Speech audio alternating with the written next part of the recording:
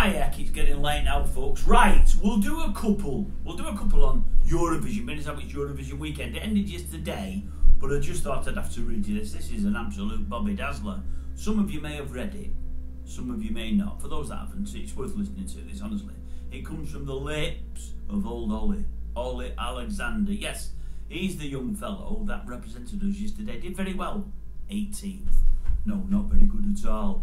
Nobody liked him. His credibility's down the panda going in that, isn't it? Right, let me read this, what he said. It's unbelievable, is this. It's a crackerjack. Can't believe what I've read. Didn't want to talk to anybody this morning when he got accosted by the press. 11 o'clock this morning, but this is what he said. Said this on his Twitter account. I think it's Twitter. I'm waiting for it to load up. Right, he said, NEMO! That's the fella who won it for Switzerland, you see. I know, I've not watched it. I won't watch that drivel, but I know. NEMO! You did it! I'm so proud of you. There's 2 pink hearts there in this, and there's a little 2 yellow diamond in each. Very nice it looks too.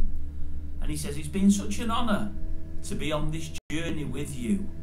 And there's some kind of face, I think. I can't work it out even with my bins on. You broke the code. So without the hearts and the face that I can't work out, it's NEMO! You did it! I'm so proud of you. It's been such an honour to be on this journey with you. You broke the code. Now I thought to myself, what journey has old Ollie been on? He's not been with NEMO at all.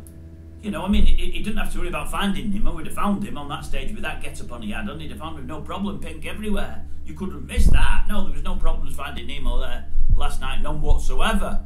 But I'm thinking, what journey's he been on? Ollie's done his own thing and NEMO has done his, only, by the looks of it, better than Ollie. But I'm thinking, what's all that drivel all about?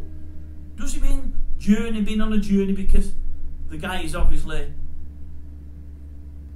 how best to say it? Gay, that's probably the best way to say it. The guy NEMO is obviously gay, and we all know Ollie is, you know.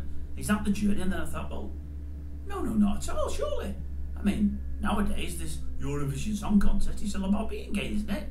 The gayer you are, and the more sure you are about it, the better you do. Also, if you've got a screw or 2 loose, a slate loose, you've got even more chance. And there was loads of them last night that had a screw loose, I believe. So, I mean, that's the blueprint for it.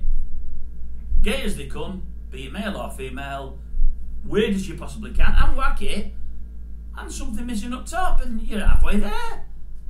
But, no, I just thought it was a bit weird. I don't know how he's been on a journey with him.